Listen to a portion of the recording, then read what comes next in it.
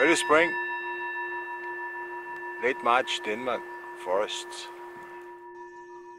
Worthy, honorable, and perfectly self-enlightened was the blessed Buddha,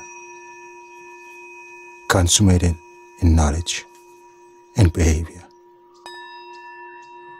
totally transcended, expert in all dimensions, knower of all worlds,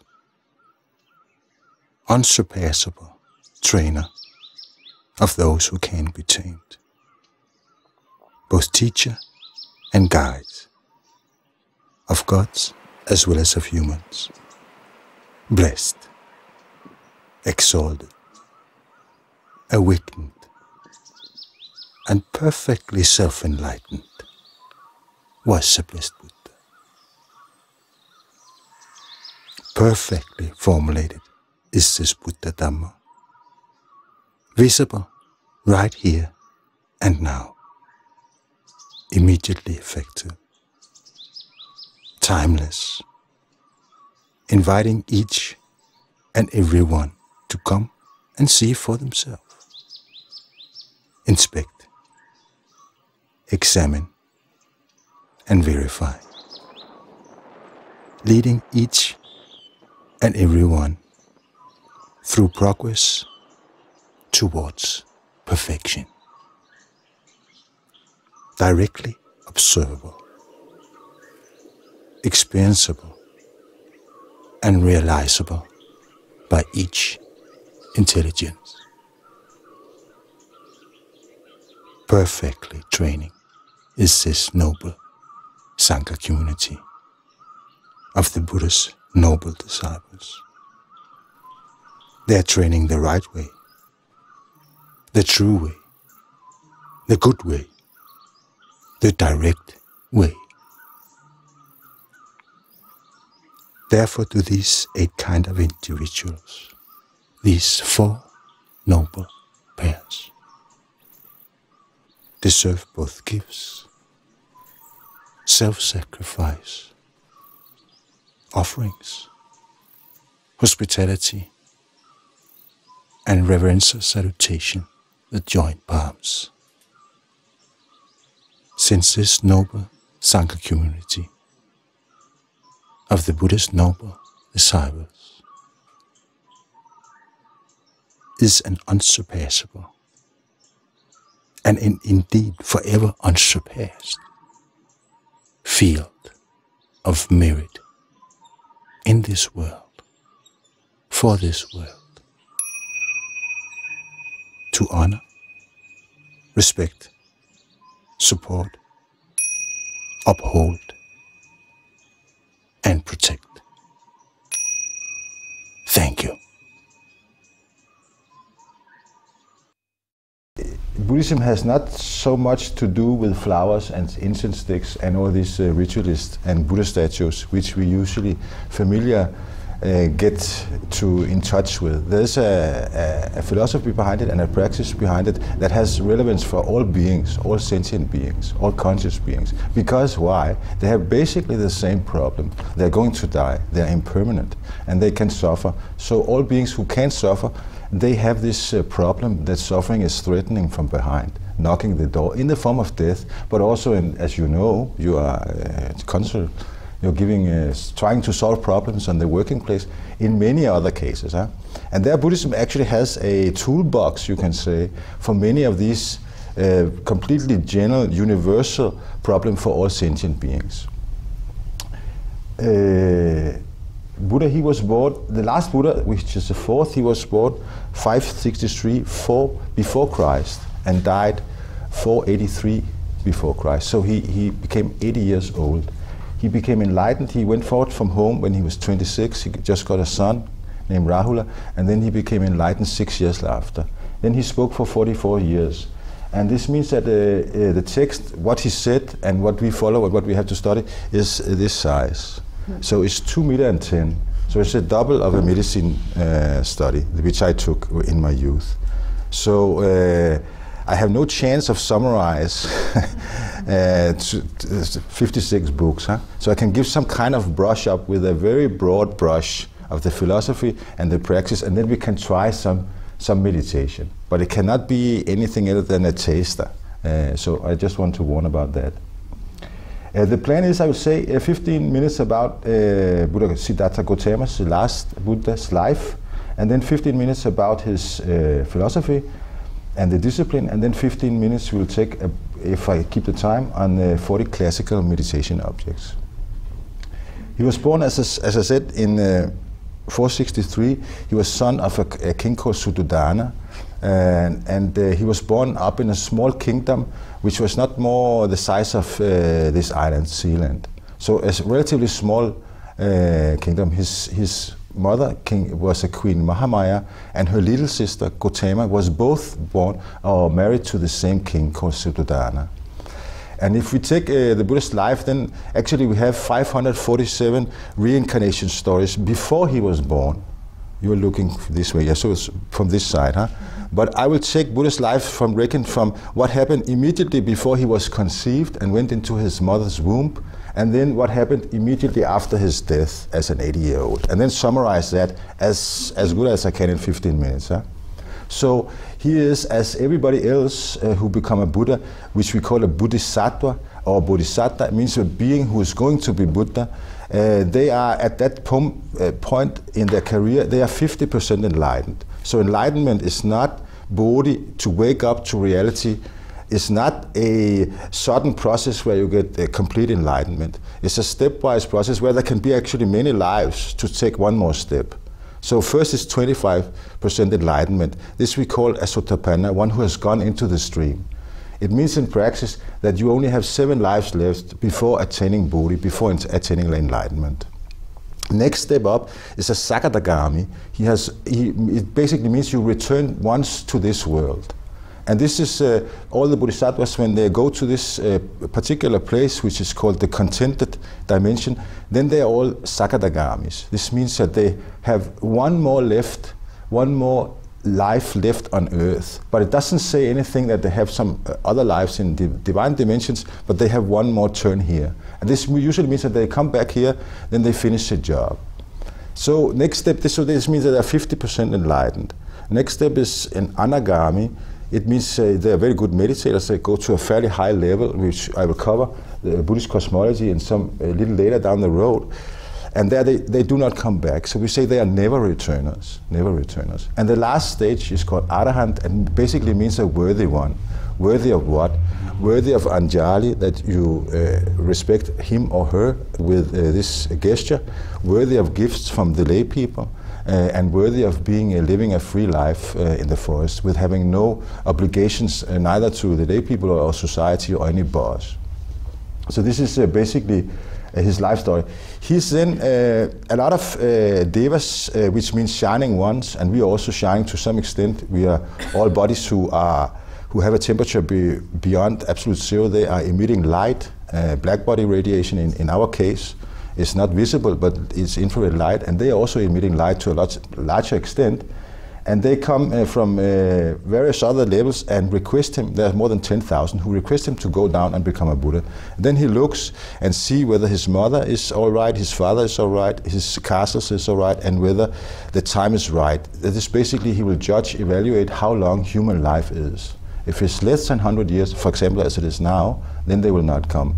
If it's more than 10,000 years, then they will not come either, because then people forget that they are dying. Then you cannot tell the message. If they are shorter than 100 years, then they are too stupid, because they cannot remember. Senile dementia. Anyway, so they request him, and he agrees to go, and then he more or less evaporate or die, or you can see pass out of existence the very same day. The same day, Queen Mahamaya have a dream that is conceived. She dreams that she's being lifted up on a golden net by 4 shining beings and transported to a cave where she falls asleep. And so she have a dream in a dream, more or less. In this second dream, she dreams that a white elephant with a lotus flower in its trunk enters her right side. And this is also general for all Buddhist mothers, you can say.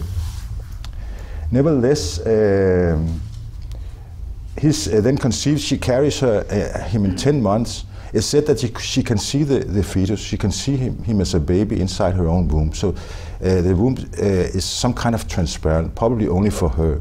He's sitting up. He's sitting with his back to her back and looking straight out, sitting meditating. She then carries him for 10 months. When she is going to give birth, she goes to her parents. This is usually the case also now on Sri Lanka. In the last month, they will go home to their parents from the house, usually living with the husband. And then on the way, she says to her waiters that they have to stop, and she will have to have a small rest in a park called Lumbini. And there she goes in to take a nap, and they put some baldachins around her, and then she goes into birth. And then gives birth to the Buddha standing up, holding a branch of a small forest. This Lumbini Park still exists today. And there's a small Maya Devi, there's a small figure of her, and also a small temple. Then they come back to where King Suddhodana is, and he, of course, as they did at that time, they call a lot of soothsayers, Hindu soothsayers, to see what's the child's future. And then this old man who comes, who's a very experienced guy, he sees the marks. There's 32 major marks on a Buddha and 80 minor marks, so he recognizes this is a Buddha to be. And then he starts crying. Then they ask, why are you crying? Because they are afraid that this will be a bad future. But nevertheless, he says that this is as good as it can be. He's a perfect child. And he cries because he will not see him become a Buddha. So he's very saddened about that. He will die. He can see also he will die before this young man enlightens. Then the king, Suddhodana, who is interested in his son becoming a king after himself, he called in 20 other soothsayers to get another prediction. And they all, 19 of them hold up 2 fingers. One finger says, they say either he can be a Buddha or he can be a universal monarch. And universal monarch is kind of an emperor over the entire India. And this, of course, Suddhodana, he was very interested in that, so his son. So he asked, how can I get him out of his Buddha destiny? And they say then he should not see any kind of suffering. So they make 3 castles to him where he's only surrounded by female musicians. There's no men, there's no elderly people, there's no kind of suffering. So he has an extreme luxurious upbringing, you can say. He's then married to his wife, which in the text are being mentioned as his wife 31 times. This is typical and you can also see from your own spouses that typically you'll have to have the same spouse 50 times, 100 times, it's like that. So Yasodhara, as her name is, she said that her skin is golden. She's 16 years old when she's married to him. He wins her in a bow and arrow contest with other nobles at that time, which I think was common at that time. And she becomes pregnant fairly quickly and gives birth to a son called Rahula, which means obstruction. Before she gives birth, it is said that the devas say, now it's time for him to leave the house. To go forth into homelessness, which I also have done. I've also left a son. I asked him first, though, if I could leave. Then he said I could leave in 3 years when he was 7. But it's hard to leave your son, and it also was for the Buddha. It's not because he doesn't love his son, nor is it because he doesn't love his wife, nor is it because he finds it unpleasant to stay in his castle. It's because he's very determined about clearing this problem of suffering, which he has seen because Devas make some, you can say, game experience with him. They take him out of the castle in a wagon, which was not allowed for him to go for his father, and then show him 4 signs. They show him an old man, a sick man, and a dead man. And then he asks his driver, what is that, what is that? And then they say, this is an old man. Then he asks, do I also become old? Yes, you also become old. And then they say, how treacherous this samsara is. I thought I was permanent. I thought I was everlasting. My youth was everlasting. And this you can think about your own youth and physical beauty. Huh? One of my friends, which actually is present, he once told me, or recently told me, that until he was 17 years old, he didn't regard death as a problem for him. He acknowledged that death was a reality, but just not for him. Until they were 17, this we call intoxication with youth. That you are so intoxicated with this bliss of youth, of being a youngster, of going around partying, sex, drugs and rock and roll. So you cannot imagine yourself being a senile, dementia, drooping fool who's smelling ill. Huh? Nevertheless, that's of course the facts for all of us. So he realizes that, and then he sees one more thing. They show him one more thing. They show him a monk, a Buddhist monk who is very serene, who's very calm, and who also exudes some kind of bliss that is kind of like the Mona Lisa smile. You don't know why they're happy, but you can see that they're happy, you just don't know why. So he goes back into his castle and then they go up in his stairs and decides the very same day to leave the house. And on the way out, he opens the door and looks into Yasodhara, which lies there on the bed and sleeping with Rahula, born the same day, or born within 7 days. There's some agreement about the timing. And it decides not to wake them up, because then they will probably be able to hold him back. But nevertheless, so he don't wake them up, he leaves on his horse Kantaka, and then his driver holds the tail of Kantaka, and in the middle of the night, he crosses 2 rivers, and then decides to step down from the horse. He takes up all his jewelry and clothes, regalia that you have as a young prince. And then he cuts off his hair, so they have kind of like a Rastafari hair that is knotted up in some very strange looking hair mold. But nevertheless, he unfolds over all of it and cuts it off with his sword. And then he walks into the forest and says to Kantaka and his driver that they should go back to the castle. Kantaka dies from sorrow. Poor horse. Nevertheless, the driver goes back and tells a story about the young prince which have left the house and that he cannot come back. And he's later ordained also. Buddha then seeks, what should I do? How do I become enlightened? So he seeks 2 teachers. 2 teachers at that time in India, there's a humongous amount of gurus. So he seeks up the 2 best of them to learn meditation. He learns meditation of them to a fairly high level actually. But decides that this is not the end of suffering and then leaves them afterwards. So he has left there, he's without, then he meets some friends and then they decide to starve themselves to enlightenment. So kind of self-torture. You also see in India today people who think that you can gain enlightenment with holding your arm up, or have all kinds of strange, burning yourself close to fires, lying curled up on the ground as a dog, barking as a dog or as a cow, or many kinds of very weird things to do, which of course is useless. But nevertheless, he starves himself for 6 years, and to the extent that he's almost dying. He has black necrosis on his skin. You know, from mummification, the skin will be black, or from you get a frosty finger, then the finger falls off, become completely black. This he has over his entire skin. When he does like this, then the whole falls off. When he touches his belly, then he can feel the columna, spine. He can feel the spine.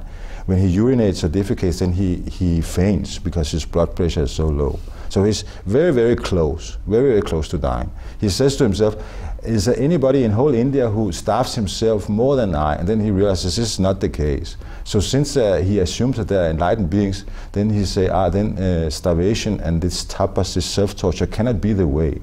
And then he say, I have to moderate, I have to eat so I can give get a little strength in the body. And by doing that, these 5 friends that he had met with and that also were starving themselves, they leave him in contempt, because now he's kind of like giving up. They say he's giving up his practice. Huh? So they leave him in contempt, and then he go on for himself.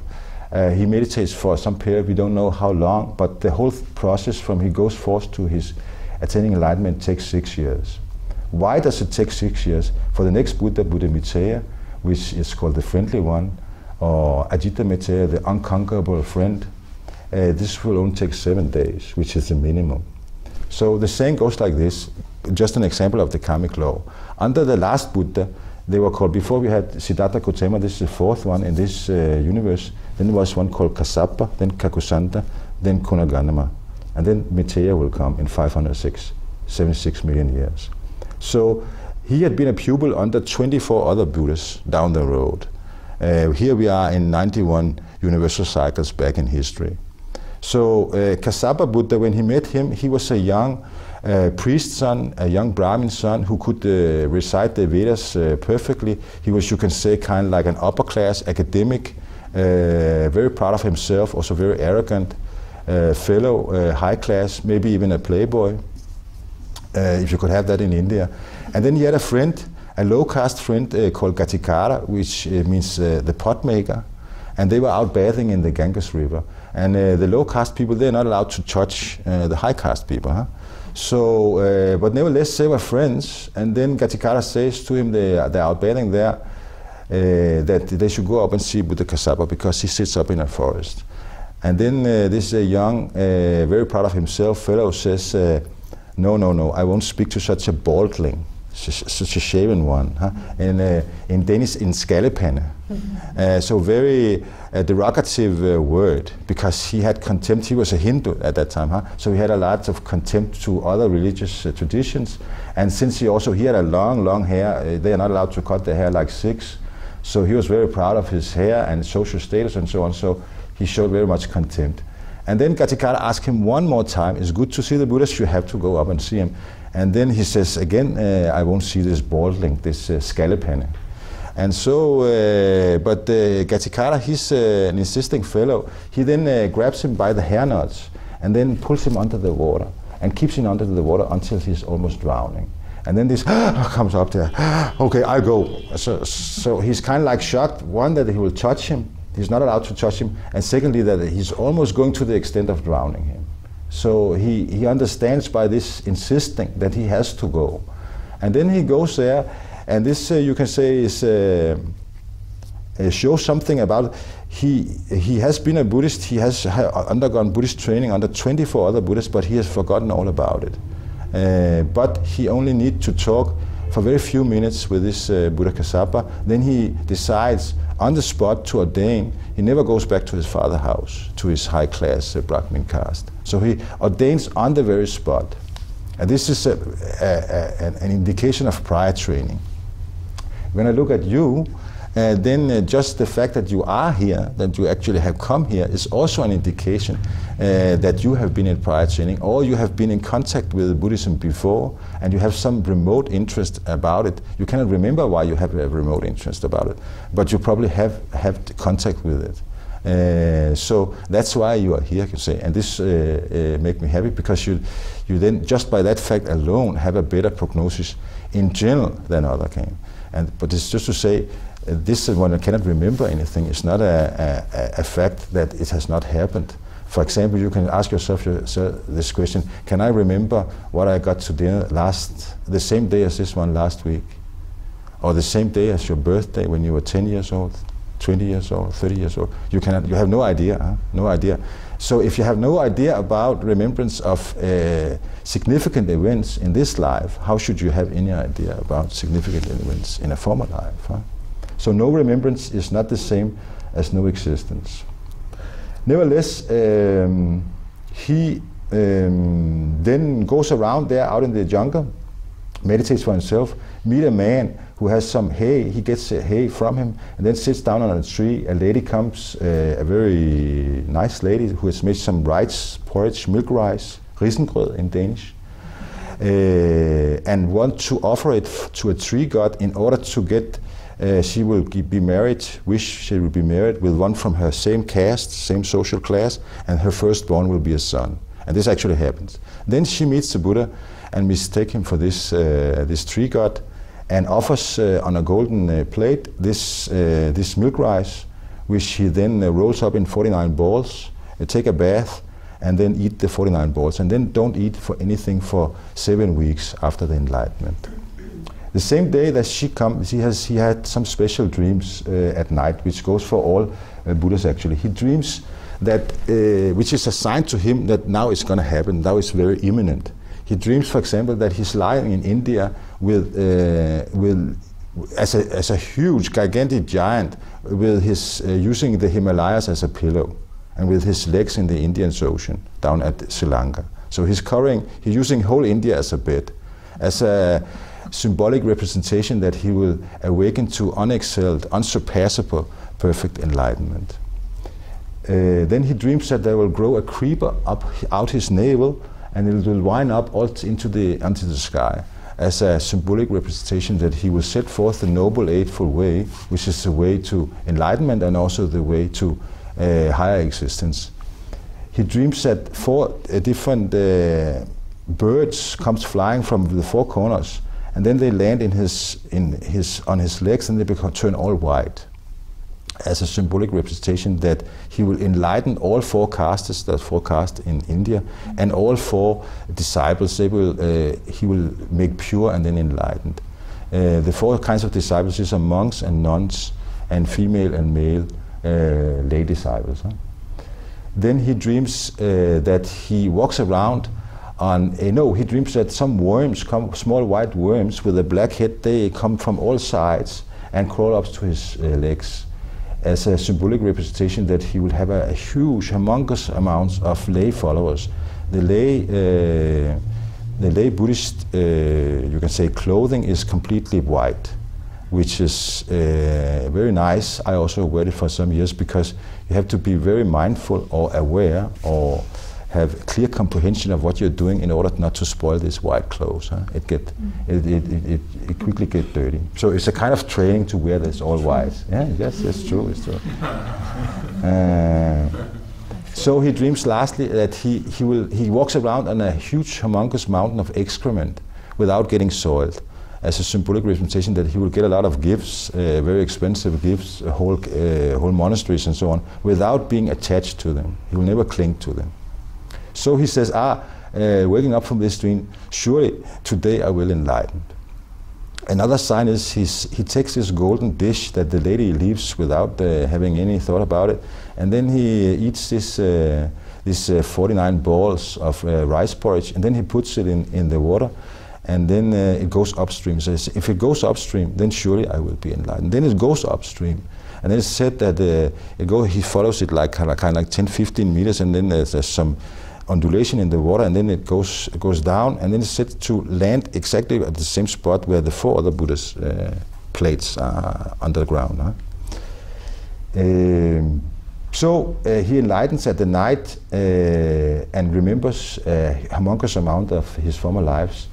They say 400 eons and 100,000 kalpas, so it's a many universal cycles. His wife Yasodhara also is appointed foremost in this ability to remember former lives.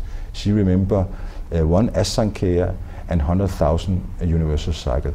1 asankya, he said, is if you take a box that is 8 times 8 times 8 kilometers, and then put in sesame seed, then every sesame seed symbolizes 1 universal cycle, which is from Big Bang to the next Big Bang. Or, from Big Bang to Big Crunch, and then to the next Big Bang. And this is approximately 150 billion years. So it's a humongous amount of lives. He explains that he remembers them like this. You see that you are like this and that kind, this and that species. Then you do this and that, you have this and that pleasures, you have this and that social position, and then you have this and that, you eat this and that, and then you die from this and that disease. Then you see like a man going in one house, then he goes out this house and go in another house. Then you see his next life. I was reborn there, then I had this and that species, or was this that kind. It's worth mentioning that the 547 life stories we have from this universal cycle of the Buddha himself, he in numerous times are animals. He are monkeys, deers, pheasants, snakes. Yes, is what I can remember. But many of the stories that he says with emphasis, it is only from this universal cycle. He's an animal, and this is worth noticing. Then he enlightens there and decides the next morning to go out and proclaim, but is in doubt whether there are any humans left on the planet Earth that will be able to understand his message. And then a Deva comes and requests him, Brahma Deva comes and requests him to proclaim the Dhamma, and this he then does. He then looks around and see who can understand, and then he scans and eyes his old 2 teachers, but they're dead. So he goes back to these five fellows that has rejected him. They are in a park some 100 kilometers from there, and on the road he meets 2 Burmese traders that comes and he sits under this out in the forest, and then he has kind of like a ray. This is said to be around a fathom. It's 2 meters around him, where there's some light. They can see. And then they wash their face, their hand, their mouth, and their feet, and go and speak to him, and also get a souvenir, 6 hairs, which are now placed in the Svitagon pagoda, the golden pagoda. I don't know if you know, very beautiful one. It's said to have 1 inch of gold in the Myanmar, in Rangoon, Myanmar. Obama was there with the CIA. They all had to take off their shoes. It was very nice to see. Then he lives this 45 years and get a humongous amount of monks. And then in the age of 80, he relinquishes the last 20 years he can live. He could live to he was 100, but relinquishes them deliberately because he's not requested to stay. And so he also deliberately eats some pork, which I think is a subtle statement about to be vegetarian. He eats some infected pork that he knows is infected. As far as we know, I think it's close to mørbræ with champignon that has not been has been standing and become half rotten. So he gets dysentery, very severe diarrhea. But as an 80-year-old man, carry on for more than 30 kilometers, drinks water, has a lot of excrement along the road, but still then comes to a small place called Kusinara, where he lies down between 2 sal trees, which are then raining flowers and sprigs on him. And then late in night, after having numerous meetings with a lot of people, he goes into Parinibbana. Parinibbana means the final Nibbana. So there's kind of like 2 Nibbanas. Nibbana is the same word as Nirvana. So this is just Sanskrit and Pali. So if you say karma, so is Sanskrit. If you say kamma, then it's Pali. Bauddha is Sanskrit, while Buddha is Pali. So they're very close to each other. Indo-European languages not spoken anymore. This is basically what I read. Maybe we should let this go around. You can try a funny trick with yourself. Just open on a random page and then read 5 lines, see what it says. Maybe this is a message to you. Yes. No, the Dhamma has this, you will see for yourself when you start. It has this funny, very strange, also almost mysterious. If you need some aspect that you have some special problem or something like, then suddenly you will get this kind of key or understanding or whatever that was particularly, you feel as this kind of like almost uncanny that how can it be? It's some correlations between, but it's definitely not random. Then I think we take some little practice which I forgot. Can you do like this? So you do fingers up like this, and then like this, and then you place this one in this angle here, and then elbow close. So this is Anjali. If you want to emphasize, is make it better than this one, then you take up on the head. Yeah? Keep close. If you want to talk to somebody, while, for example, now you have to talk, you can see this is a little uncomfortable, then you take it down in front of the heart. And then it's good if this line is straight. Then you can also feel your bones and tendons. Then you just repeat after me. Namo. Namo. Tasso. Tasso. Bhagavato. Bhagavato. Arahato. Arahato. Samma Sambuddhassa. Samma Sambuddhassa. In English, worthy. Worthy. Honorable. Honorable. And perfectly. And perfectly. Self-enlightened. Self-enlightened. Was the blessed Buddha. Was the blessed Buddha. In Danish, erhverdig. Erhverdig. Fuldstændig komplet. Fuldstændig komplet. Og perfekt. Og perfekt. Selvoplyst. Selvoplyst. Var den velsignede Buddha. Hvor der velsignede bøtter. Okay, så skal vi teste. Hånden på hjertet. Hvor mange synes, at de har gjort noget forkert nu? Ikke nu. Hvor mange synes, de har gjort noget rigtigt nu? Altså, ja. That's right. Hvor mange synes, de har gjort både noget rigtigt og noget forkert? Ja, mig vil. Ja. Hvor mange synes, de har gjort hverken noget rigtigt eller forkert? Nej. Det er mange. Hverken noget rigtigt, noget neutralt? Ja, okay.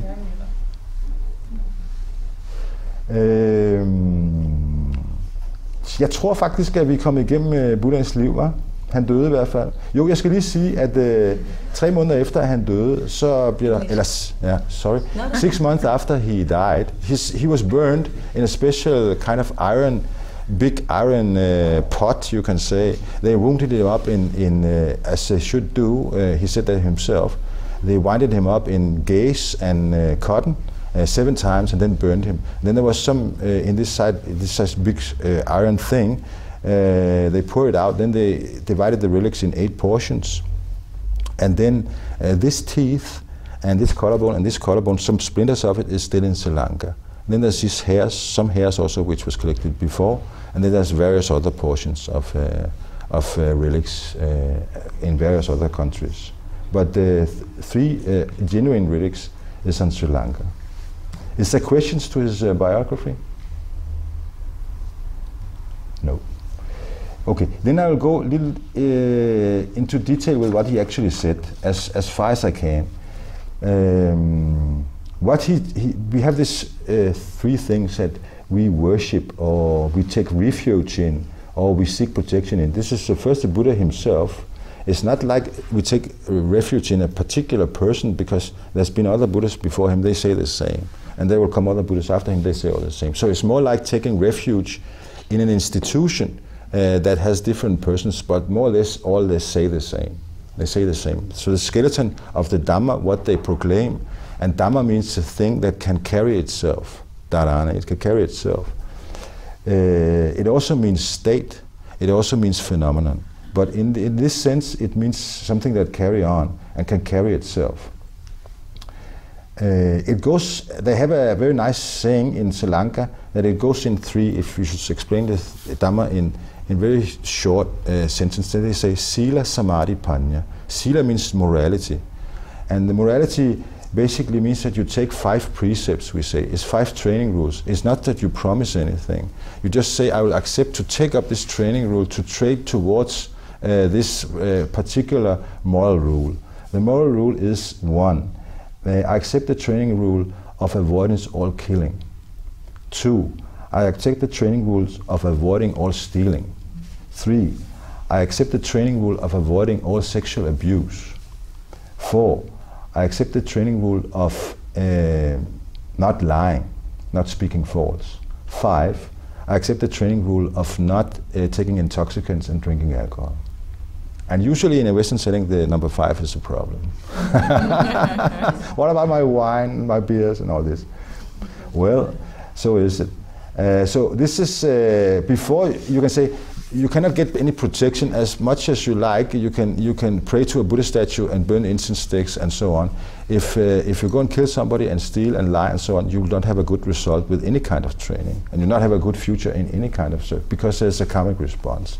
Basically, if I should say very briefly what the karmic law is, then it's a probabilistic mirror. So mind sends out radiation in much the same sense as light is sent out from a mobile phone. Also sends out radiation. You cannot say the mobile phone is only the thing you have in your pocket, because the mobile phone is present more or less all over the universe a few minutes after you turn it on. Huh? So it's 100 milliseconds on the other side of Earth, 8 minutes on the surface of the sun. So it's a very non-local phenomenon. Same thing with the radiation from your conscious choices. Karma means what? It means action, intentional action. So karma is not the result of action. Usually Western thinks that. That's called vipaka, which means result, or phala, which means fruit. So karma is, strictly speaking, the intention you have when you do an action. So there's 2 kinds of karma, detrimental karma and advantageous karma. What is the difference? The difference is that if there is present in this intention shades of, or mixtures of, or full-fledged either hate, greed, or ignorance, then the karma is disadvantageous. What does it mean it's disadvantageous? This means that when the result falls out much later down the road, then the result will be painful. There will be lack of success. There will be all kinds of things that is unpleasant. While if the intention behind the action, behind the thinking, behind the speech, behind the doing with the physical body is good, that is to say, it's not mixed with hate, it's not mixed with ignorance, it's not mixed with any kind of greed, lust, then the populistic wave will later result in pleasure and happiness and also success. So it will lift up the individual. In all cases, also for Buddhists and also for monks and also for you, the most what we do is neither detrimental nor advantageous. It's neutral karma, you can say. And so, and then also is mixed up with both good and bad. And this is typical of ending on the human situation. If we just take very shortly, the Buddhist cosmology of beings is that there are 31 levels of existence, of conscious existence, and humans are level 5. So fairly modest. We are not the biggest in the universe, neither are we the first, nor are we any kind of the peak of Darwinistic evolution. We are on we say it's a happy state. Why is a happy state? Because we experience so much frustration, or a mixture of frustration, happiness, and satisfaction, to the extent that we want to make it better. If you have extreme luxury, like the Devas have, they don't see their body decay. For example, they don't become older. They are looking 17-year-old when they come into spontaneous existence, and the only thing they can see is billions years after, or millions years after, they will see that they sit on a seat like this, usually with the leg drawn up like this, so they have one leg stretched and then one leg like this. Then they will see that their flowers start cleansing, they will have sweat under their arms, their clothes will start wrinkling, and they do not feel pleasure in sitting in their special seat, which is called a vinmana. And so they can move this around with this to a various extent. A Deva world or a Deva dimension can be like this, not larger than this will be reckoned small.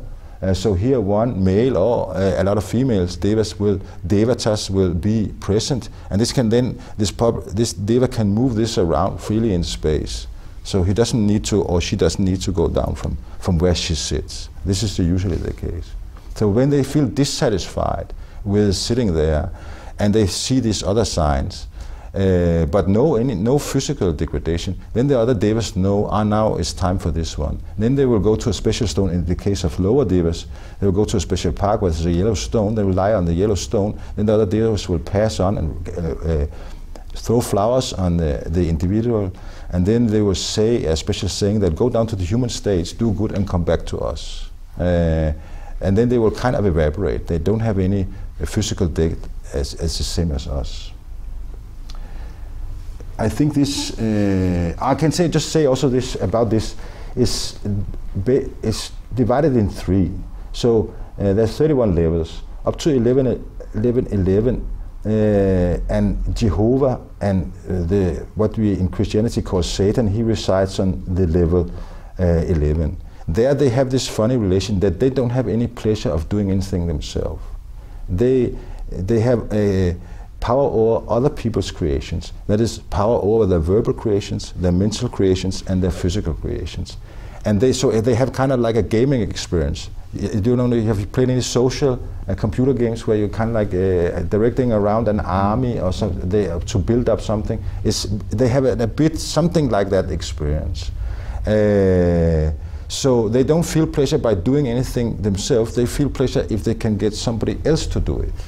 And since they can enter our minds, both collectively and like an open door in most cases, if we are unaware of it, then they have a fairly good chance of remoting around on this field.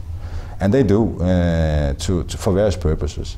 One of them is very evil. He's kind of like a terrorist on his level, but they're not always very evil.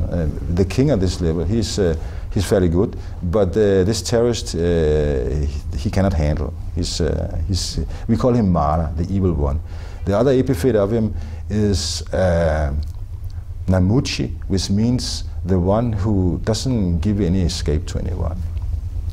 If you meet him personally and you recognize that he's there, then two emotional reaction is common. One is you feel like your spine becomes ice if he's close. The other one is you feel like you are shitting in your trousers from fear, basically. His personality, he's frighteningly intelligent, very, very fast, but also extremely psychopathic. And he's called the evil one, not without reason. But however, he is also a sentient being. He will also one day see, he has a political purpose with this. He's a hyper-hedonist. His political statements, number one, is that sensual pleasure, what you can see, hear, taste, touch, and think, a mental state you can have under intoxication, that's the highest happiness. And this he wants to enforce on all beings. For any price, whatever it costs, including for himself, he wants to enforce this hedonistic worldview. And this he does, It's kind of an office because there will always be one. Most Western people are hedonists to some extent. Basically, this was the advertisement is about, and consumerism is about. However, he's to an extreme degree, and he's political about it. He's fanatic about it. So he's not my friend, you can say. I'm friend with him, but he doesn't like Buddhist monks, basically because we are spoiling his social game. We are antagonists. He feels we are political antagonists. Enough about him. I would say his personality, when you meet him up close on a personal level, I can only see one, and that's the character in Batman, the Joker. The Joker, he's very close to that. But I would say just Joker times 10 times more joking than the Joker. More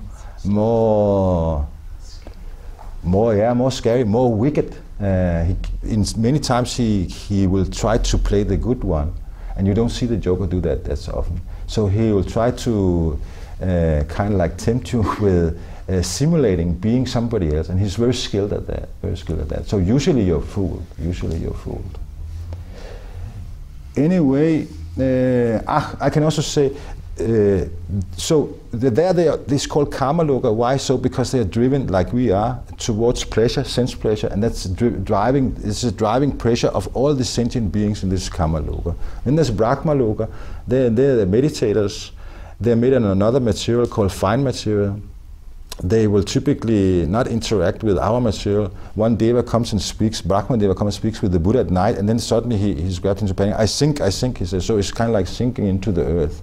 And then the Buddha says, you have to make yourself into gross matter, which is the matter we are made out of, electrons, protons, and so on, which is much more heavy. The Brahma deva has some correlation to modern cosmology because, as you might know, there's something called dark matter.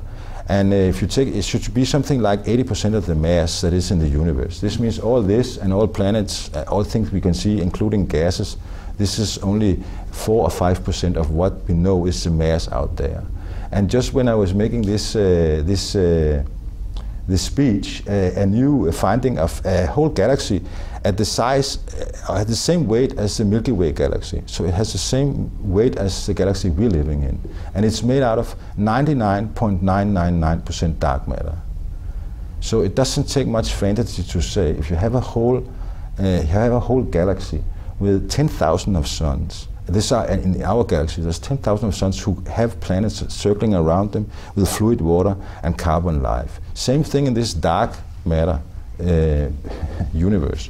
It doesn't take much fantasy to say, and then there has to be beings which are made out of this dark matter. And this would basically, from a Buddhist point of view, we say this is a Brahma loka, which is described to be very far, but not immediately recognizable from the text. There's the Buddhists say there's some world system. We're living in one world system. The word for world system is also called Chakravala, and Chakravala means world wheel. And actually, if you look at a galaxy, at least if it's a planar galaxy, then you have this black hole in the middle, and then the centrum, and then you have these arms. So it looks a bit like a wheel. So this is my current interpretation. I'm not sure that it's correct, but it could be that the world wheel is actually the meaning in our language is a galaxy. I think so, at least. Okay, we go straight to the philosophy. It's based on 4 tenets, you can say, or 3 tenets maybe. First is based on causality. The causality is what? Causality is assumption or framework or conceptual thinking that if there is a cause, then there are also one or several effects. And vice versa. If you have an effect, then you have one or multiple causes. So causality is that this one makes this one comes into being. The Buddha, he said like this, explained this paticca samuppada, dependent co-arising like this. When this arises, when this cause arises, this effect also arises. When this cause ceases, this effect also ceases. When this cause is present, that effect also is present. When this cause is absent, that effect also is absent.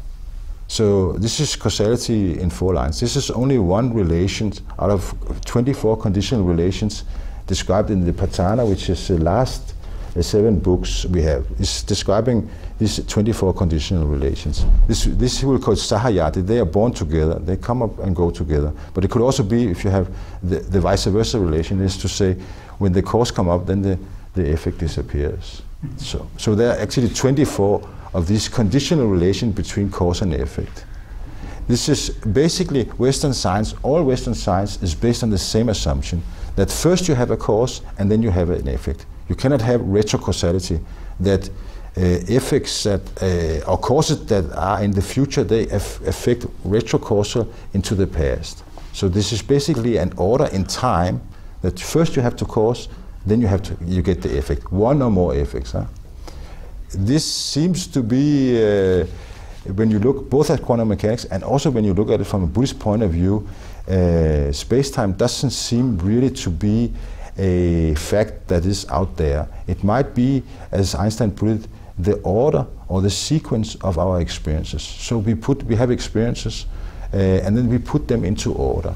And this order we then call space-time. So it can be something that a consciousness, I will not call it an illusion, but space-time is not what we usually think it is. But even in relativity, it is not what we think it is. There we will say that space is one big block that doesn't change, but actually what Einstein found out is that when you drive in your car and you pass a bridge, then the bridge becomes shorter.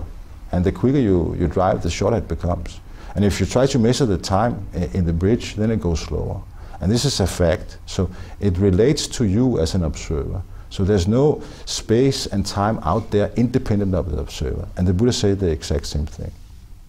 So it always has to be coupled to the observer. So that it's an illusion, which we call naive local realism, that there is a world out there that is independent of the observing mind. Quantum mechanics take it one more step further. It's say there's no phenomena, no elementary particle, no electron, no proton, no neutron that has any characteristics before it's observed. So it's the observation itself that gives this cloud, this probability cloud, or quantum of energy, a specific characteristic, that it have a specific location. And the Buddha says exactly the same. So is to some extent an illusion that we think that we can observe the world and then get that the world exists there independently of the observer. So both the Buddha and quantum mechanics say that there are 2 tenets that breaks down. One is locality and the other one is reality. Locality will say that there's no thing that can go to space and then affect something that if there's not any signal going or if there's not any causal chain. But that has been proven actually to be wrong, because there's some experiments, twin photon experiments, where you can take a photon that has gone into a crystal, beta bar crystal, then you have 2 photons here. And if you change the spin, the spin of one of them, the spin is that if the spin is anti-clockwise, then you say the spin is down. And if you say the spin is clockwise, then you say the spin is up. And if you change this spin on one of them, then the other spin also change. And it changes instantaneously. And in principle, you can take these 2 photons and put one in one end of the universe and one in the other end of the universe. And if you change the spin, then they all change at the same time. So they are coupled. They are still one quantum state. So this means that it's kind of like a football. They don't experience as if they were separated in space. And that's why this space seems to be, I wouldn't say an illusion, but something else. When you try to build these two theories, very strange theories, together, then you get something called quantum gravity. One particular brand, or you can say kind of quantum gravity, is called corsets. And this will basically say this causal sets. And it says that space-time is not something else, it's just a sequence of order we put into our experiences or into our observations. And then one more thing, the volume of the space-time. And the volume comes directly if you put into an assumption directly that space-time is discrete. That is to say that we're living on a framework. It's not a continuous space. It's living like we're living on a gitter or a matrix where you can exist on the framework, but you cannot exist in between. Why not? Because there's no space there. Space is itself discrete. It's called the Planck length. It's fairly large, but compared to microscopic details, but nevertheless, if you have this, then you can just say, I have one Planck length and one Planck length, and then you have a small cubus. Then you only have to count, and then you get the volume. So the only thing you make to make space-time in relativistic sense is to have an order of sequence, that is to say a description of course, an effect, and then a number for the volume. And this proves to be very closely related to what the Buddha say, is that the space-time is not an illusion, but it's something else that we say. It's conditional relations between cause and effect, and nothing else than that. I find that interesting, that the two worldviews, which is very far from our worldview. I'll just say that realism also is broken, is to say you will expect that these objects that we see, they are there before they are observed. They are also there after they are observed. This is what Buddha say, no, now you are ascribing to a wrong view called eternalism. But quantum mechanics will say the same. It's only when you observe the object that it actually has these properties. Before it's observed, it's a cloud of probability. Bohr will, from this, who is born here, he will say, if you have an electron, for example, and you try to measure only the position in x-axis, and then you measure it many times, then you get the frequency that will look like that. So sometimes it's out here, a few times out here, and then it's mostly in the middle. So you have a frequency. If you calculate, then you get a probability distribution. So before or after the measurement, you cannot say really where this electron is. It has no definite position. So this means that locality is broken. You cannot point out a specific place it is. Bohr will then say, what's the state of the electron, this quantum energy, which you are made out of? What's the state, what's the ontological state of it? He will say it's in a superposition of states. That it has, we have to say it has all positions at the same time. And this superposition of states, you can easily make an experiment where a photon, for example, comes into an apparatus, and then it can go up, there's a beam splitter, and then it goes this way, and its separation can be 0.5 meter, it can be 0 meters. And then you have to conclude at the end of the experiment that it is in both paths. It is both paths at the same time when it is in the superposition state. So there you have a breakdown of locality that you can put your hand in between a photon, which is a very, very tiny massless object, that it is both in the upper path and it is also in the lower path when unobserved. If you observe it, you will always find it in one path. So it's the observation itself that make it have a definite position. So it's not, you cannot say that it has a definite position before the observation or after the observation. There you can say it is in a superposition of all possible locations. In this case, where there's only two paths, then it's in a superposition of being the upper path and in the lower path. But that's a logical breakdown because it's a small billiard ball, right? So it cannot be both places, but that nevertheless is what we have to accept. And the Buddha say the same thing. So it's observation itself. When you speak about the world, you say, you probably ascribe to that is independent. You can make an independent observation of the world, but that's an impossibility. Just this that we say that it's a world, that you, if I ask you to witness how you say that it's a world, I see it, or I hear it, or I taste it, then obviously it is an experience of the world. So the world is an experience, physical or mental. What do you say? What do you say, Laust? That's a good one. It's a perception. It's a perception. Is it a perception mental or physical?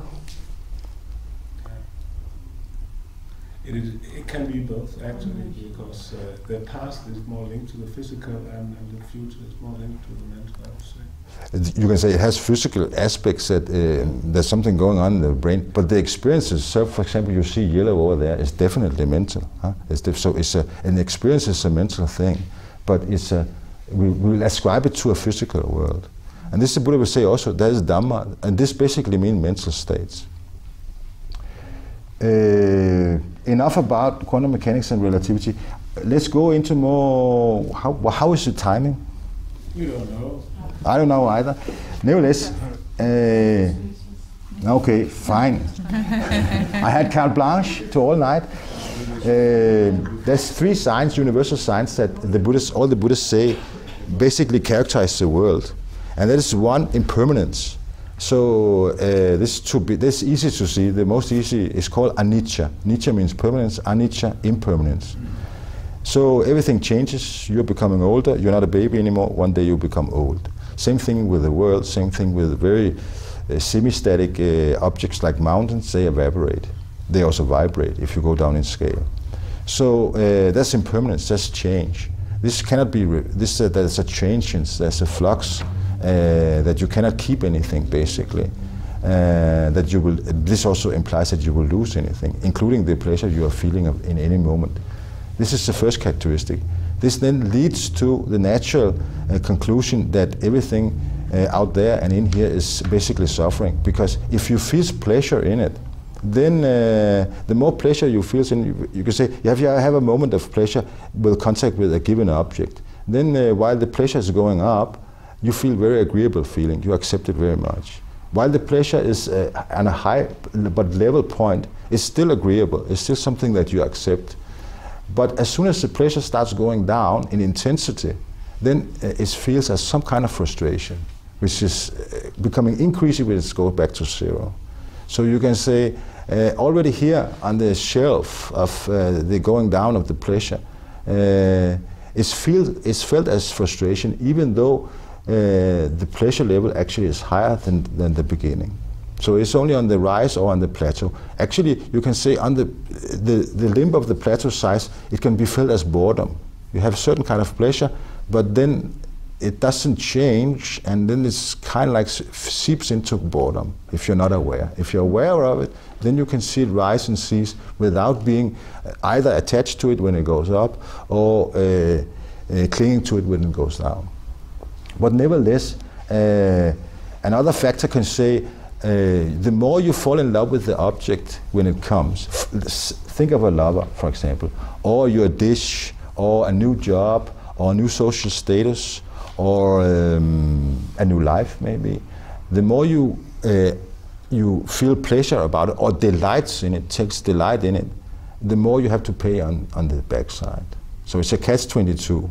If it's a small bump, well, you just feel a little tickle and then it's over. But nevertheless, but if it's a big life story, romance, holy bananas, then you have to go to a psychologist, or 3 afterwards. And this, of course, is very banal. The last one is difficult. The argument goes like this: if there is something that is impermanent and it's also suffering, how can it then be a self? So this means that the argument goes here: if there was a self, if you were in control, if the self was in control of itself, then it would have autonomy to make itself happy. But since obviously you cannot, if you're unhappy, make yourself happy just like that. You have to go to the psychologist or whatever, or take the happy pill, or seek advice, or drink a beer. So the self apparently is not in control of itself. It cannot make itself happy. It cannot say, if you prick your finger with a needle, then it cannot say, let the pain stop.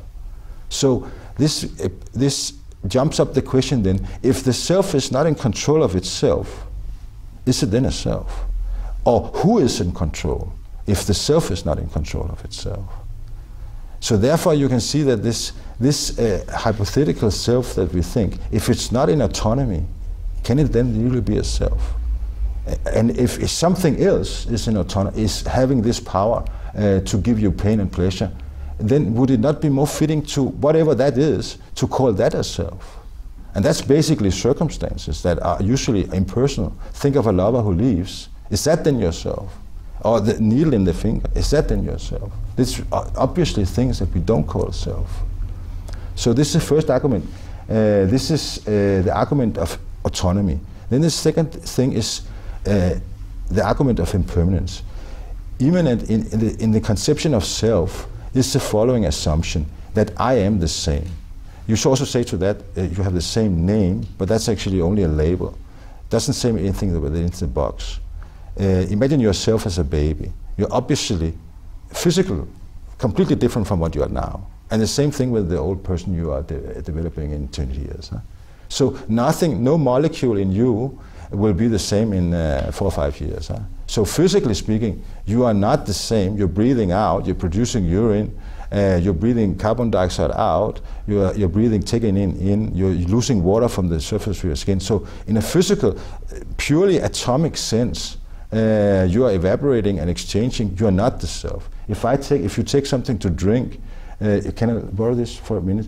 Then you will say, typically, now we could say that there was something in it. Now, when it's outside me, this is not myself. Huh? Then just by drinking it, suddenly you assign self to this whatever is down there. It goes into my stomach, it diffuses into the body. Then you call this the self. And then when you go out, peed out in the toilet, there myself goes down the pot, come back, bye bye. Huh? This you should do, but obviously you don't. Huh? So you have a very, can say, quasi-stationary idea about what this self is. Sometimes it's not self, and then suddenly it becomes self, and then suddenly it becomes not self again. So there's something quirky going on there, very inconsistent definition of what self is. Same thing with if we take the mental part, this is usually what people identify with, but also to some extent also the body. So you say, what is myself? Can it be my consciousness? But consciousness is changing all the time. If I look out, if I open my eyes, close my eyes, now I know visual consciousness. Now I have. You have auditory consciousness. You have mental consciousness trying to understand what this man is saying, that there is no self. It's absurd. Of course there is a self. But actually there's not. You can say, you are more, now you're laughing, but you're more different from yourself from one moment to the next, mentally speaking. Just imagine the laughing person, the smiling person and the angry person. These two persons are, if you should characterize their mental characteristics, then are from one moment to the next moment completely different, more different than you are.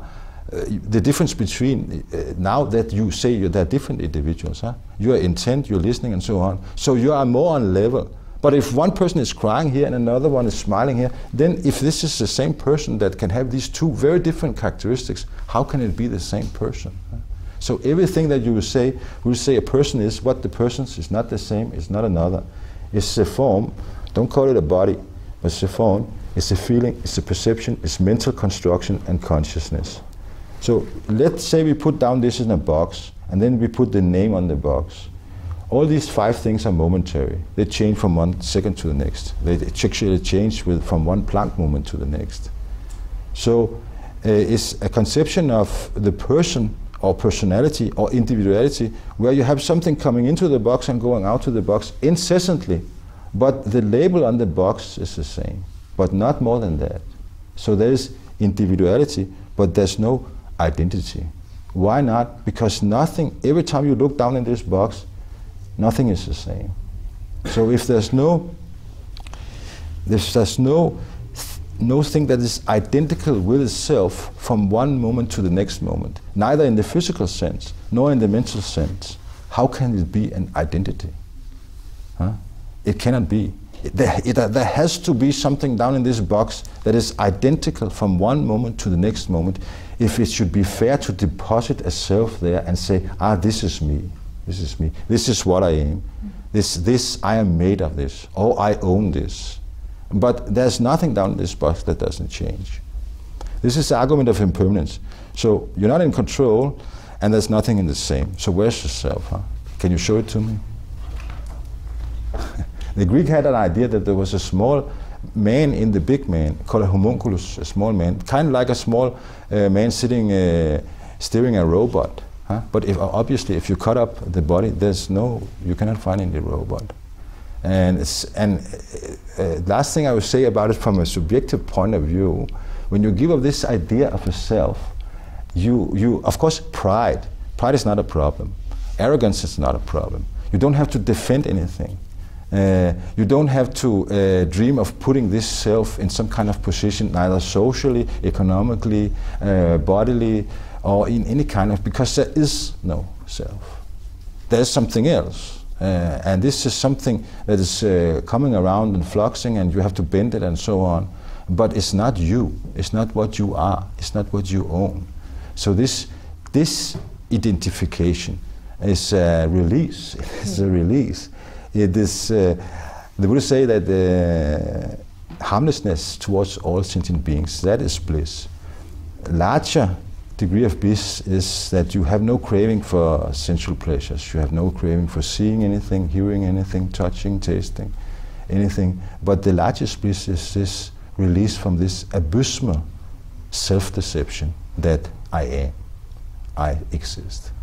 And this is really true, really true. It comes in actually in two steps. It comes first, for example, I will not ascribe to, when I point at this frame, that this is this is me, this is mine, this is what I am.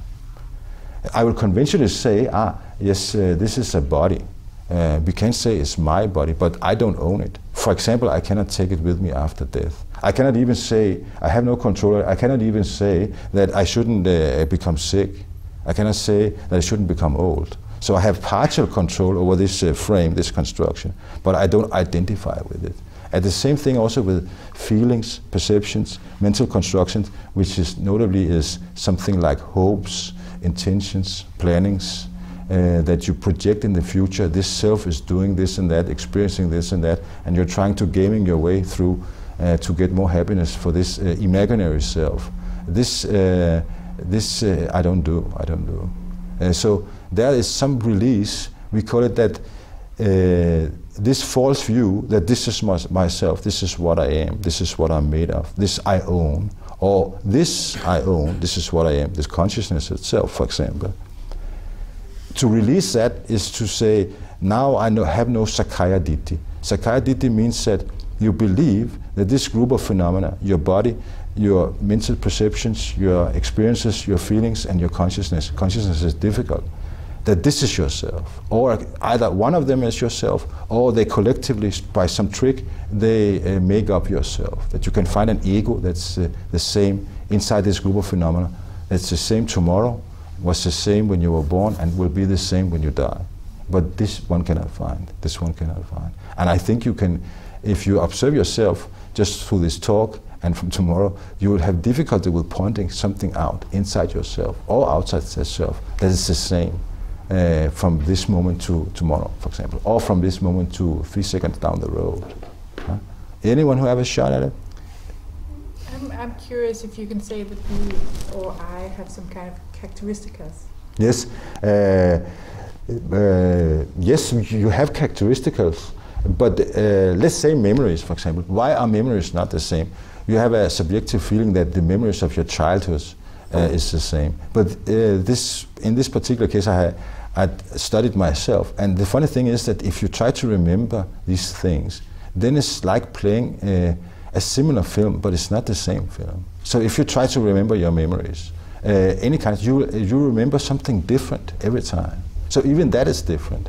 So it's like the same film played by other actors. So you don't have photographic memory. So if you play a memory from your childhood or from something you did 10 years ago or even yesterday, you will note that there's differences. There's differences in the, but there is some, you can say, traits that is dragging along. This is tendencies to be, for example, to be greedy. If you were greedy in the last existence, you will also be born greedy in this. Same thing if you have aversion or irritation, opposition as the main defilement, you will also be reborn with that. But even that is not permanent, it's not locked down. If it were locked down, then to gain mental purity and to go scot-free, what would be impossible. Huh? So if you were the same personality from life to life, you could not go scot-free. You could not attain Nibbana. You would be locked in this particular personality, as I guess you will call it, huh? That you feel is me, which is some kind of indefinable summation of past memories, tendencies, various other characteristics, tendencies to like this, dislike that, and so on. So they are drifting through with you for time, but you can change it, especially if one becomes aware of it. Other questions about this no self? If there's no self, what is attaining enlightenment? Yes, a very good question. It's a classical one. It's a classical one. Well, in 250 years before Christ, there was a big emperor, and he had a general with him called Menander from the Greek. Melinda, he's called. He asked the same question. What is attaining enlightenment? We'll say that it's an individuality as long as it feels it's an individuality. Let's say, let's take the picture of a river. It's also a process. So instead of you seeing yourself as an entity, as a fixed entity, then you can more accurately, because of this change, be described as some processes. They are dynamic all the time, huh? So they're changing all the time. Just like a river is drifting by. What is the river? We give the name, we give it the same name, the river Ganges, for example. Is it the name? No, is it? That's just a name. That's just a label. Is it then the size of the river? No, it's not the size. The river is actually this floating stream of water molecules down the lane. Huh? That's the river itself. Same thing with you. You have a stream of consciousness. You have a stream of feeling. You have a stream of perceptions. You have a stream of intending, hoping, and so on. So from a Buddhist point of view, there's nothing that's static in Buddhism. Everything is processes. Everything is dynamic. Because of this, noting this impermanence, these universal characteristics of impermanence. So you have something that is drifting down. If you compare, let's just say, take consciousness and say that it's drifting down. What happens to the river Ganges? It floats out in the ocean. Then we cannot, even though it's the same molecules, they are mixing up with the same, with this Indian Ocean, you cannot designate where it is. It's kind of like mixing in with all the other things. Then you just call it ocean. So right at the edge of the ocean, Ganges loses its names, but not its essence. The water is the same before and after, but it loses its name. And this you can also say is what happens to the stream of consciousness that goes into Nibbana. It loses its individuality, but it doesn't lose any identity. Why not? Because there was no identity in the first place. You cannot lose a self that is non-existent, of course. Huh? A banker I told about this, he became in panic. He told it to his pigs, folks at the bank, and then he thought he was disappearing. Actually, he felt kind of like existentialistic nausea. He was kind of like vomiting because he thought he was disappearing. And then I told him, don't be afraid, because you cannot lose something that you don't have. And so it's basically an idea about yourself. And as long as you are framing yourself, your own consciousness, your own stream of being in this frame, then you have some invisible bars, prisons, you can say, that defines yourself, but thereby also restricts yourself to be inside this process. And this small restricted self, they go around and tell stories about the other self. He and she is like this and that and blah, blah, blah, up and down the doorway. So it's kind of like this self sits in the middle.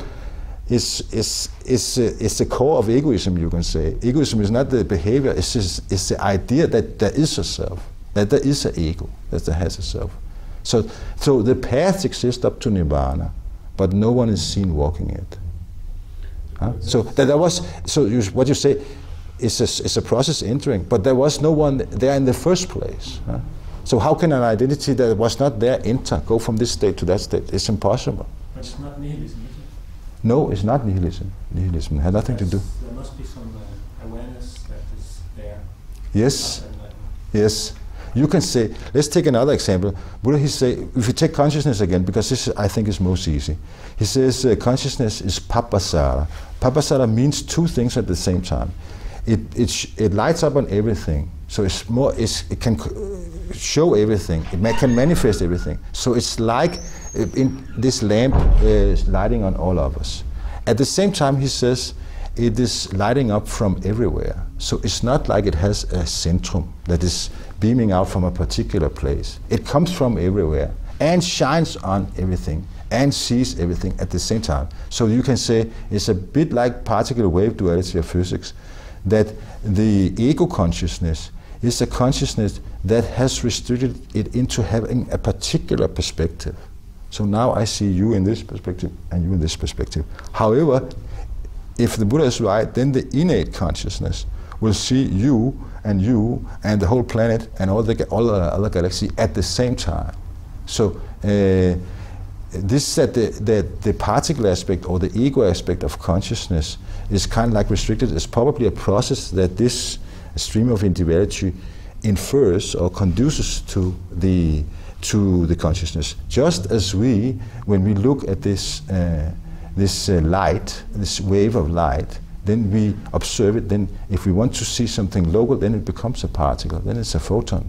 This is a small dot, it has specific location. While if we don't want to induce local aspects on it, then it's a wave. And a wave is non-local. It's basically everywhere at the same time. So there's nothing, you can say, metaphysical in it. It's a process of observation and inherent and often unconscious wanting to see something specific that make the reality, whether internal or external, react in such a way that you come to see something, either local or non-local, according to your wishes, according to your desire, according to your expectations, according to your prior experiences. So you don't look for something you don't know.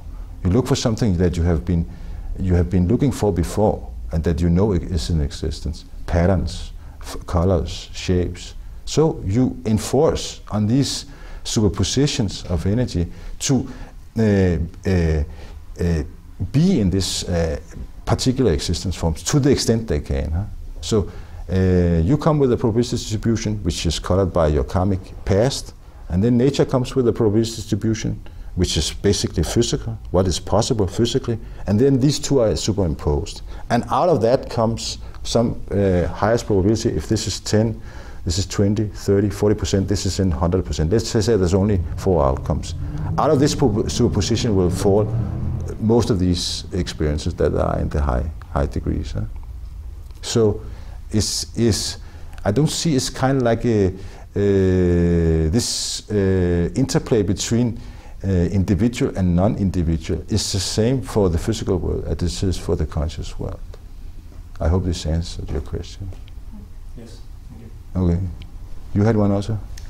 I think it was answered by your last comment. Okay, thank you. Maybe we should start to meditate a little bit, huh? We can take just this last thing as the core of all Buddhism. It's the Four Noble Truths. Basically, you and I am here because we have been ignorant about these Four Noble Truths. Ignorance in Buddhism is specifically defined by not knowing the Four Noble Truths.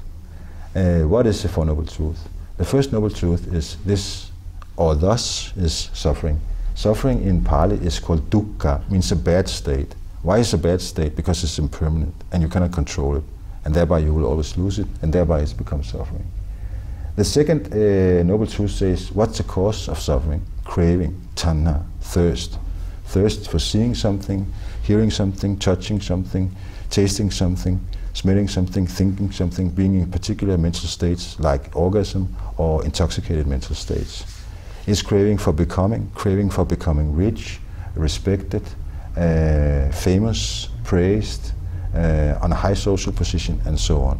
And craving for not becoming, vibhana tanha, craving for not becoming old, sick, disrespected, insignificant, the opposite of fame, disregarded, and so on. Not becoming stupid, not becoming ugly, not becoming smelly. So this desire is craving suffering. It's not the states themselves. For example, if you want to have sex or some object It's not the object in itself, it's not a property of the object that makes it suffering. That's important to understand. The world is not suffering. It's the craving for the world that is suffering. Fame, praise, richness is not suffering. There's nothing odious or evil or bad about these states in themselves. It's the craving for them that creates the suffering. It's kind of like, yes? It's just what do you do or what should you do if you get a craving? What should you do? Ideally. Yeah, ideally. You should, from my point of view, or from a Buddhist point of view, you should see, now there's craving coming up, but you have to be hyper aware. Huh? So you should see the craving coming up, so you should recognize, is this something that is advantageous or disadvantageous? And obviously craving, because there's some greed there, there's some attraction there, then it's disadvantageous. Then right there it will cool down to 50%. So say, do I really need this chocolate? Do I really need this new car? Do I really need this new lover? Do I really need this social status? And then you relinquish it half the way. There can be some necessary, for example, I also feed, I take food, but this is to sustain this body, to finish the job. So craving will be, you say, there's some necessary to be in existence, to finish the job. But otherwise, cravings will unambiguously, you can say, cause suffering, even if it's satisfied. Let's say, for example, you take your favorite dish 100 times, you have craving for it, and then you eat, for example, chocolate, nougat, for example. You eat nougat first time, and you say, delicious, delicious French nougat, and then you eat it second time, and third time, and 12th times, and 14th time, then it starts to be a little boring, because you're not aware of it. You're not aware of this craving coming, so you're just on autopilot. Then number 52 times you take nougat, then it's very boring. And number 2, then they force feed you with nougat in this nougat prison. And then the 12,000 times they come with this block of nougat, then you say, no. Even though, notice this, the object, the nougat, is exactly the same. So the feeling that you have pleasure with it when it's not known, and you feel boredom with it in the middle, and you feel extreme disgust with it in the end, it has apparently nothing to do with the nougat itself. It has nothing to. Usually we'll say, money or pancake, the pleasure by them is a characteristic of the object itself. No, it is not a characteristic. It is something that mind interprets. Either it wants it, then it ascribes pleasure to it. If it doesn't want it, it feels disgusted, then it feels humongous frustration by being shocked or force-feed with this 12 tons of nougat. Yeah? And what about the craving for enlightenment? Yes. Is that also... Yes, very good question, also a classical. Actually, that I was... suffering. Yes, very much. I'm suffering from it daily, basically. Disadvantage. No, you can say, actually my son asked me this question. I was dishing up, it was shortly before I was going forth, and then he sat on a chair, I think he was close to 7, and then he asked exactly the same question. And then the answer goes like this. Yes, it's true, definitely, it is a kind of craving, and definitely, because of all cravings, I have craving that I'm not enlightened. I used 15 years of my life, and I did as good as I can. I could have done better, I realize that, but nevertheless, I'm not enlightened. So obviously I didn't finish the job. So that's very frustrating. And I ask myself what to do next. What should I improve on? Huh? How can I come closer?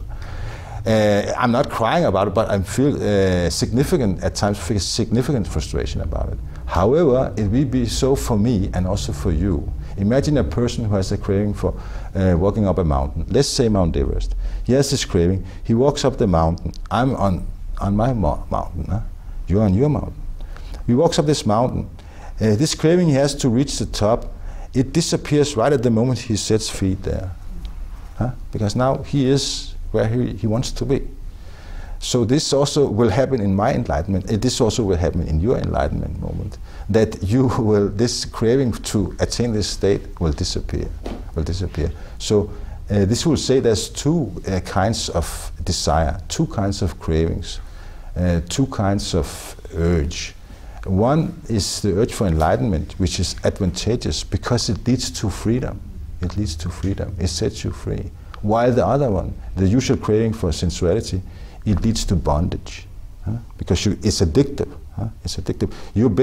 You are here in a human state because you like nougat, you like sex, drugs, rock and roll, and so do all the other sentient beings. That's why we are buzzing around in Kamaloka. Then we buzz around like a spyfly in a bottle. It goes down there because there's sugar on the bottom. There's pleasure on the bottom. It buzzes around, becomes psychologists and doctors and all kinds of things down in this bottle. But nevertheless, the story is very short. Every time you look at the bottle sufficiently long, it lies down on the bottle, legs up. Then okay, you find it in a new bottle. And it's like when you look at ants and you try to say they're running around, and it seems planless, it seems absurd, the thing they do. Of course they can't make anthills and so on, so they must have something. But just looking at them from above, it seems absurd that they're just running around in complete disorder. However, if you scale up your own life and this group and see our buzzing around in this bottle and that bottle, is that not the same, basically? Yes? But why try so hard to be enlightened and be free if you're impermanent, if you're not? Okay. Nibbana is not included in this world. It's not a place. It's a state. It has no spatial or temporal characteristics. It doesn't begin. It doesn't end. It doesn't have a cause. It's not an effect. It's not a fantasy. It's not a mental construction. It's ineffable. You cannot express it. You can say what it doesn't is, but the negative statements is often a little boring. If I should express what I expect it to be, but this is only my private expectation, and we can try and meditate, then you will have some kind of shadow or taste of it yourself. Then I would say, I have to say 3 words. It's absolute freedom. It is complete peace, and it's the highest happiness. Yeah, and this stillness and this emptiness is something that is just there. I wouldn't say the issue there is anything that is there.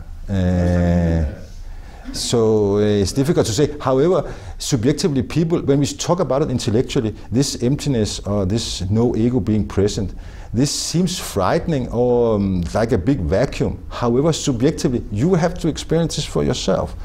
Subjectively, when we sit down and you empty your mind, if we are successful about it, if I can take you along, then you will feel, as soon as all these distractions of your mind, they are tickling down, and you have fewer and fewer objects in your mind, fewer and fewer thoughts, then the subjective feeling of happiness and bliss, lyksalighed in Danish, this increases. So there's no, apparently, when there is no sense objects, when there's no world basically, when there's no thinking about it, dreaming about it, longing back to it, or whatever, when there's nothing of all this, then you feel bliss, you feel peace. And that's what you want in the first place. And that's what I have a private idea. It's not Buddhism, but it seems to me that since all consciousnesses have only one thing in mind, and that's to find lasting happiness, and that you can, if you why have you come here? So basically, Why I have come here? Why do all beings do what they do? It is because if you get a moment of sense pleasure, a satisfaction, then the urge you always have scanning for next sense pleasure, this urge is relinquished and silenced for a short period of time. Then you experience peace, because there's no urge, there's no scanning. And this peace, right in the tail of this peace, comes this happiness. So there has to be peace first. You cannot have happiness without peace. And I mean here inner peace, not the physical absence of war and so on. So this happiness is the purpose of all conscious life. So if this is what we want, this is what consciousness wants, maybe it comes from Nibbana and is kind of like trying to come home. It has got lost in samsara, in the time ocean of suffering. Because your database is half deleted every time you are reborn. Then you cannot remember all this birth, and then you kind of like trick yourself into, now I'm a new being, and I can do whatever I like, and can plan my thing out of it. I can design my thing out of it. And before you think of it, you ended up like a dead spyfly in a new bottle. Then you wake up again, new intoxication, new sex, drugs, and rock and roll, yo, until a little later, 20 years later. So yes, what was it about? I can't remember. Maybe I should ask these monks or these psychologists.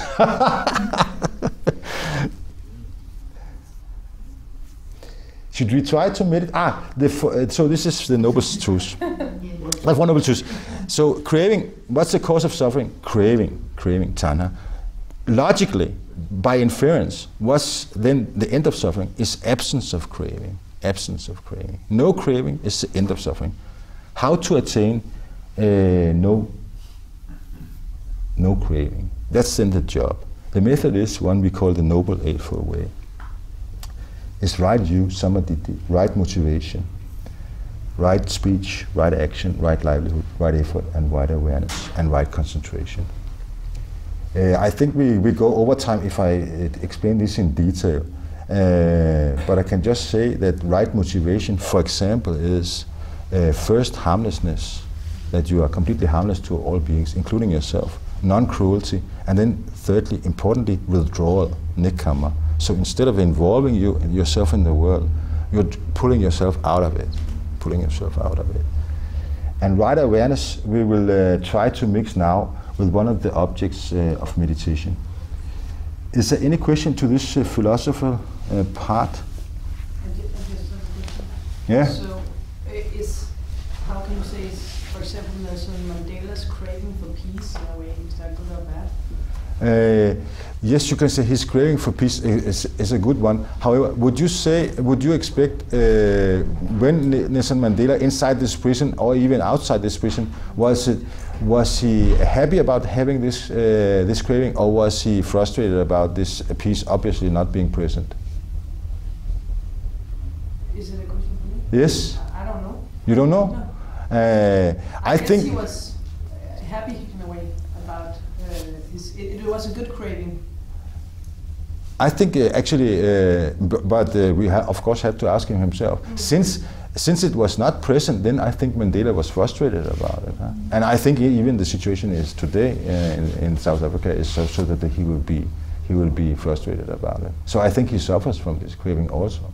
But it's a matter of conjecture. Huh? We'll have to ask him. But you can say the again, it's not the peace. It's not the peace that determines the suffering. It's the craving.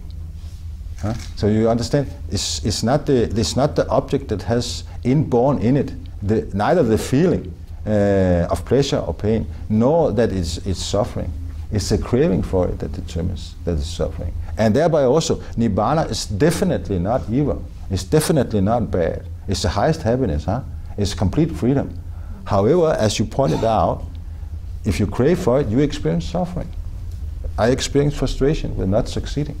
And this also, I think, Mandela did when he didn't succeed making peace, huh? Obviously. He didn't get the job done. All beings are born and created by their karma. They are formed, shaped, conditioned, elevated, and restricted by their karma. These past actions, this past behavior, is the womb of probability from which they re-emerge. All beings are owners of their karma, debtors to their karma, and they inherit their karma. Whatever they do, whether good or bad, the later effects of that will be theirs only. This accumulation of probability follows them like a shadow of the past that never leaves. Therefore does this karma come to divide all beings into high and low, beautiful or ugly.